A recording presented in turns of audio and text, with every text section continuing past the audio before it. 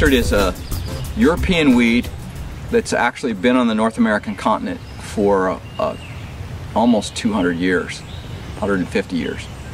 It wasn't really recognized as a threat to a lot of our habitats until sometime in the 1970s. Well, garlic mustard is a biennial.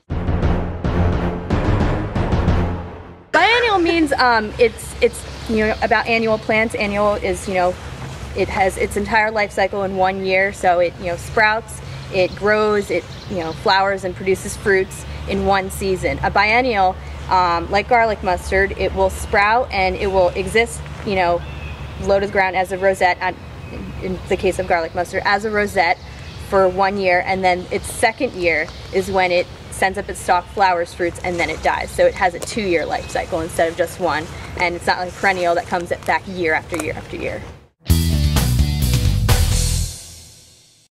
So first off, you want to look for the rosette. So they start as a cluster of small leaves with scalloped edges.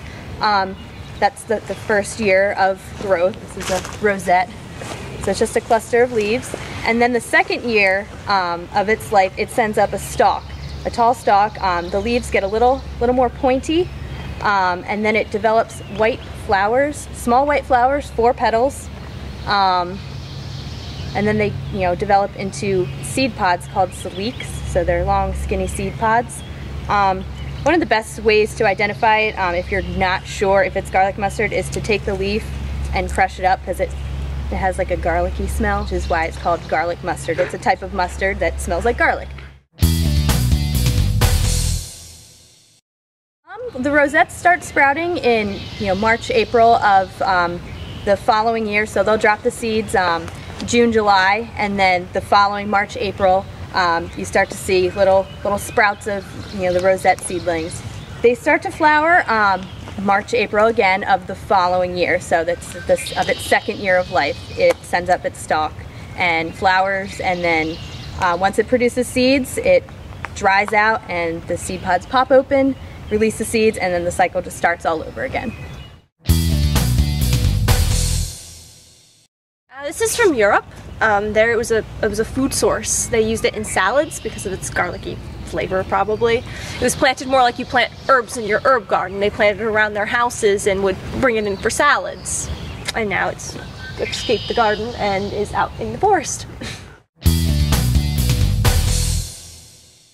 Well, it's changing the soil chemistry. But where it grows, it makes it less favorable for native species, so they can't fill in and grow as well, and you can see where it is, it just takes over. You end up with a monoculture of garlic mustard.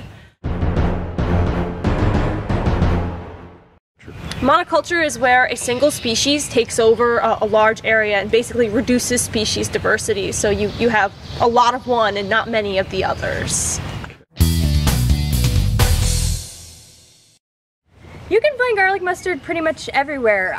It likes disturbed areas, rich forests, basically anywhere that it can have moisture. We found it growing in fields, in sandy areas. So it's very tolerant of a wide range of conditions. It can tolerate, darker forested areas, or it can do well in, high light situations.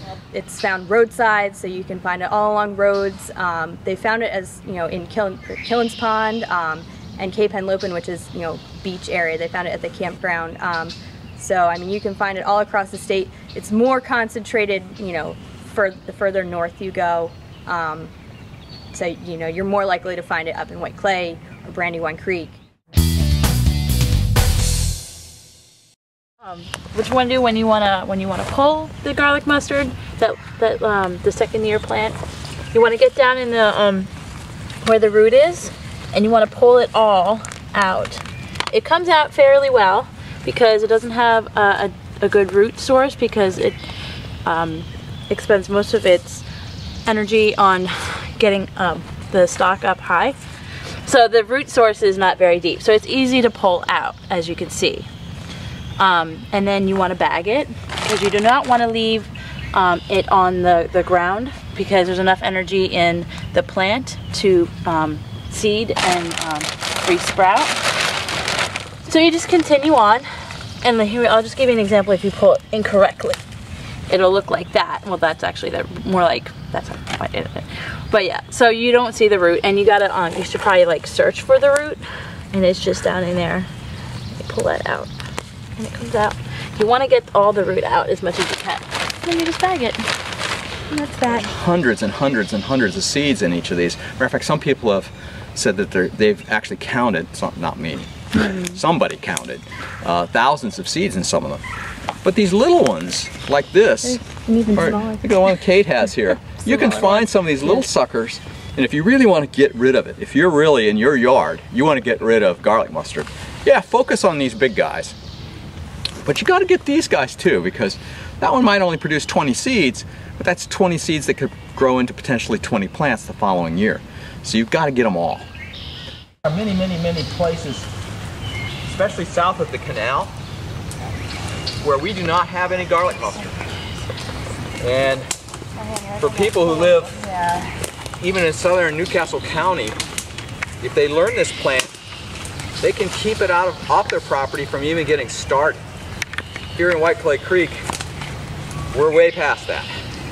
We're basically doing triage. We're kind of coming to areas we've focused on, and primarily this older woods patch above Pleasant Hill Road, about 40 acres, is the area we've started and focused on in this park. Cornell University has been working on a biocontrol for this that would find a European insect that would be very specific to garlic mustard that would help control it.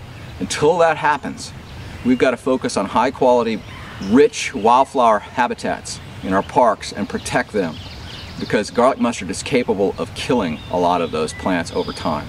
This is the classic understory invasive plant. Is it changing our forest canopy? Is it a threat to oak trees? Not really, but it's a real threat to all of the wildflowers that many of us grew up and loved in the Mid-Atlantic.